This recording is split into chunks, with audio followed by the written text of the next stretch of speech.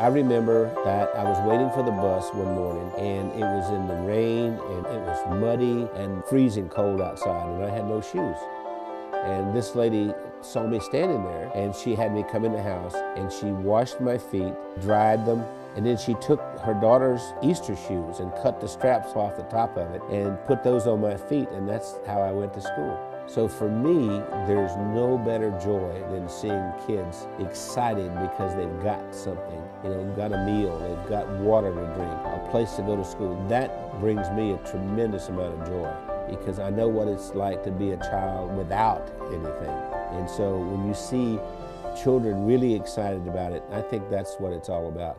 I am so excited to be able to feed children around the world and to have the amazing opportunity to partner with Global Village, be able to work with Nobel Peace Prize nominee Yank Barry and boxing icon Muhammad Ali.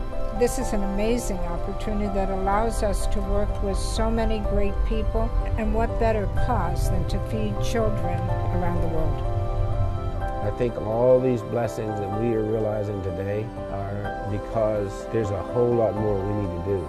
My daddy used to say, when you leave the earth, you'll be accountable for two things. How did you treat Mother Earth, and how did you treat the people on earth? That's what we'll be accountable for.